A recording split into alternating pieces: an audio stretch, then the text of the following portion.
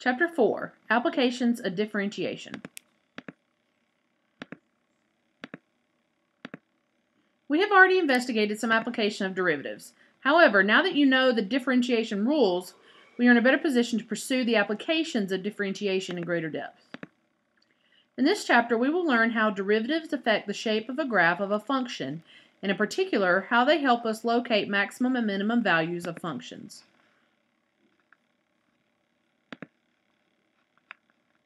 Section 4.1, Maximum and Minimum Values.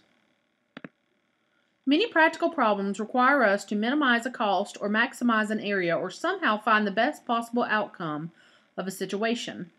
In these situations, we are trying to optimize the outcome. What is the shape of a cereal box that minimizes factoring costs, or what ticket prices will maximize revenue for a concert? Definition. A function f has an absolute maximum or global maximum at C if f of C is greater than f of x for all x in D, where D is the domain of f. As you can see right here, this f of 3 is 5 equals 5 is the absolute maximum of this function. The number f of C is called the maximum value of f on D. Also, f of s has an absolute minimum at C if f of C is less than or equal to f of x for all x in D. The number f of C is called the minimum value of f on D. f of 6 equals 2 is the smallest value, therefore the minimum value. The maximum and minimum values of f are called the extreme values of f. So find the extreme values of the function represented by the following graph. Max f of 1 equals 5, and min f of 3 equals negative 30. This right here is the same definition on the previous page, just written in mathematical notation. The figure below shows the graph of a function p of x, with a local maximum at negative 1 and a local minimum at 3.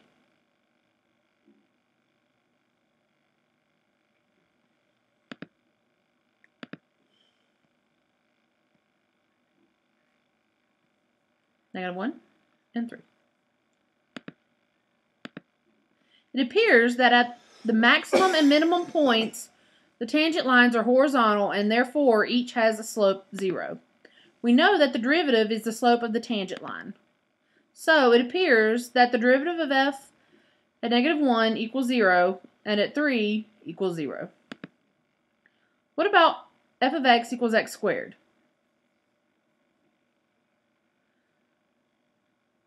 F of 0 is the absolute and local minimum value of f, because x squared is greater than or equal to 0 for all x.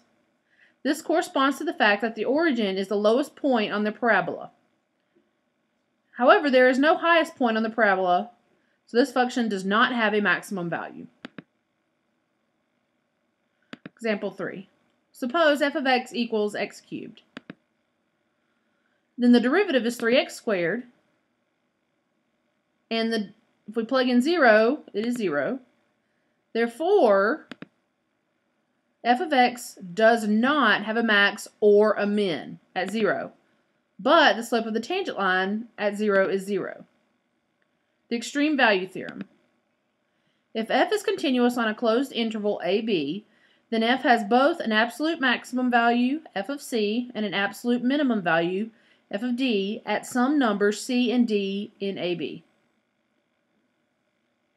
So this will be the max and the min. Max, min, max, max, min. This function has minimum value at f of 2 equals 0, but no maximum value. This continuous function has no maximum or minimum because there's a hole right here and it is continuous forever up there. Therefore, a function will have local extrema on an interval if f changes from increasing to decreasing. Decreasing on the interval is the local max, and increasing on the interval is the local min. There's the definition in mathematical notation. Fermat's theorem. If f has a local maximum or minimum at C, and if f prime of C exists, then f prime of C equals 0. Note, we can't expect to locate extreme values simply by setting f prime of x equal to 0 and solving for x. If we do, then that brings us back to the cubic function, where at 0 the slope was 0, but there was no min or max of that function. Local and absolute. So if we look right here, our local min, our local max, local and absolute min, because this min is lower than this min.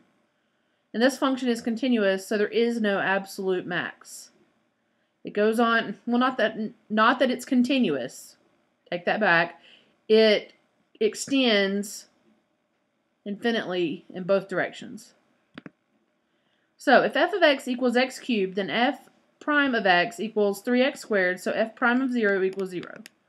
Therefore, the simple fact that f prime of 0 equals 0 doesn't mean that there's a maximum, minimum, so be very careful here. What about f of x equals the absolute value of x? You can't take the derivative, so f of 0 does not exist. Therefore, again, same rules apply.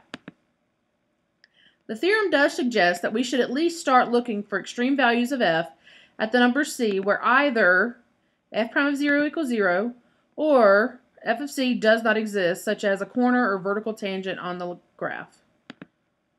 Definition. A critical number of a function f is a number c in the domain of f such that either f prime of c equals 0 or f prime of c does not exist.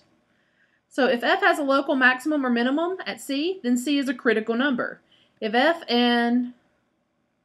of f and c of f of c is called a critical point on the function. Find the critical numbers of this. So the product rule gives the following formula. Now you can set the top and the bottom equal to 0 and get the critical numbers to be 3/2 and 0. To find the absolute value and absolute maximum and minimum values of a continuous function f on a closed interval ab, first find the values of f at the critical numbers of f in ab. Find the values of f at the endpoints of the interval. And the largest value from 1 and 2 is the absolute max value. The smallest is the absolute minimum value. So example 8. Find the absolute maximum and minimum values of this function. So as the rules applied right here, first critical, then endpoints. So I need to take the derivative. I'm going to find the critical points. So I'm going to set this equal to 0. So 3x equals 0 gives me a 0 critical point. X minus 2 equal to 0. I'm going to add the 2 over. That's going to give me a 2 as a critical point. They are both in the interval. And now I'm going to find the endpoints. So f of 0. Oh, wait. These are the critical numbers, as I just said. We found 0 and 2. So f of 0 equals 1. F of 2 equals negative 3. So 1 and 3 are our criticals. Now I'm going to find the endpoints.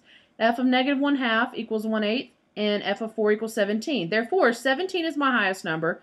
Negative 3 is my lowest number. 17 is my absolute max. So f of 4 is the absolute max. And f of 2 is the absolute minimum. Example 6. Sketch the graph of a function f that is continuous on 1, 5 with the following properties. I'm going to allow you to do this and bring this to class and we will discuss it. Find an absolute minimum at 1, absolute maximum at 5, local maximum at 2, and a local minimum at 4. Do your web assign.